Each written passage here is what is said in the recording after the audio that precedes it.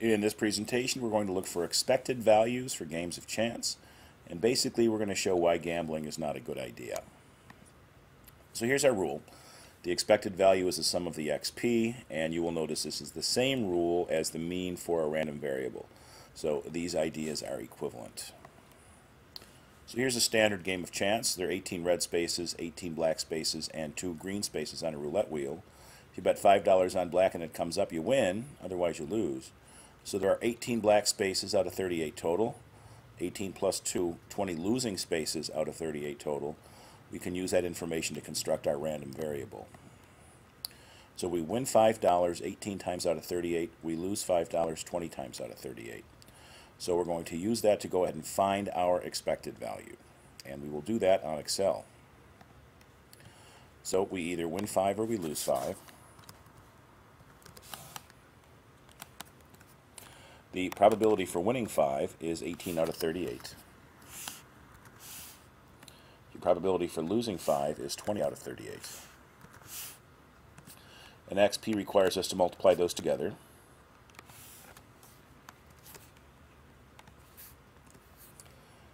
And we'll do the same thing with autofill. And if we sum those up, that will give us our expected value. The expected value is the sum of the XP.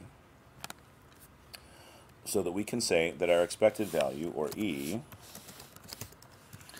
is equal to negative 26.3 cents. So we would expect to lose about 26 cents every time that we play this game. So here's our table, and then what is the house's edge? The house keeps about 26 cents for every $5 wagered. So the house's edge here is about 5.26%. So indeed, of every dollar that's wagered on this game, the house can expect to keep a little bit more than 5 cents. So this is a very bad game to play in a casino.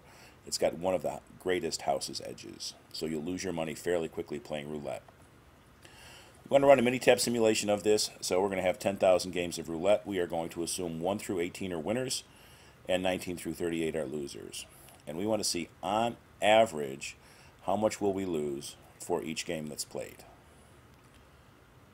So we're going to simulate a bunch of roulette games. We're going to say random 10,000 C1 semicolon integer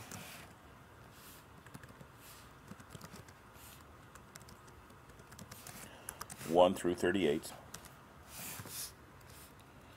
And you'll notice the first number was a 19, and we said 1 through 18 are winners, then a 3, then a 36. So that's a loser. 3 would be a winner. 36 is a loser. 5 is a winner. 20 is a loser. We want to put these in order so we can see how many winners and how many losers we had. So I'm going to say sort C1 into C2, and then we're going to count how many numbers in C2 are less than or equal to 18. So there we have it. And how many numbers do we have less than or equal to 18? Just going to kind of look up the list and see what's going on.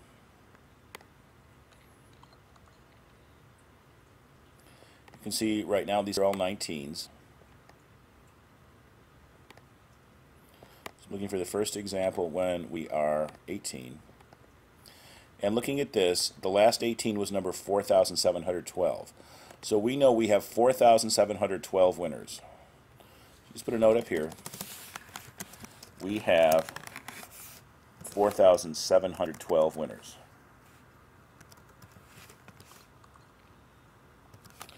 So if that's the case, how many losers do we have?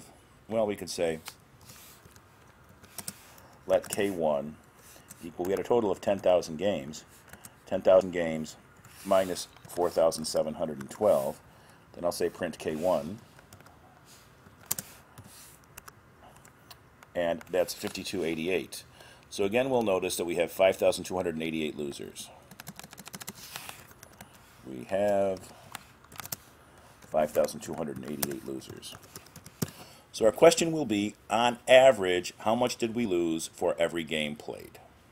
So to answer that question, we're going to go back to Excel. So we have 4,712 winners, and we win $5 for every time we play. We have 5,288 losers, so we lose $5 for every time we lose. In those instances when we play. So how much did we win altogether? Our total winnings are going to be the product of that number and that number.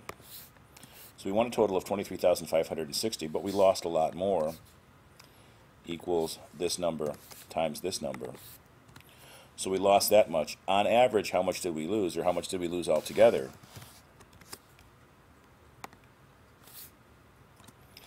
We lost 2,880. So our average loss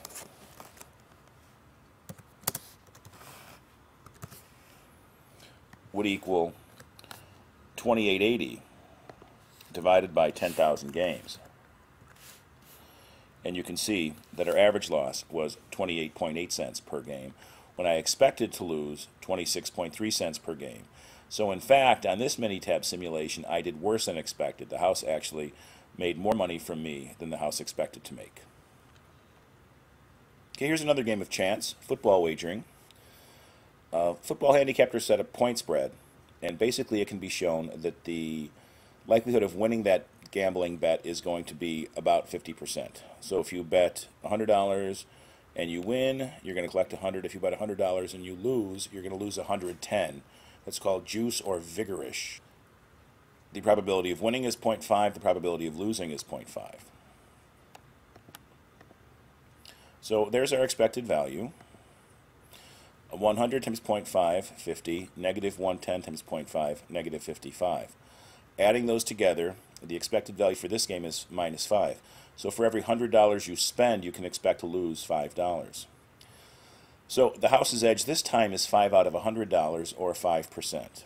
So in sports wager and football wagering, for every dollar that you gamble, the house can expect to keep 5%, can expect to keep 5 cents. Again, a very poor way, a very poor investment. Here is a lottery game.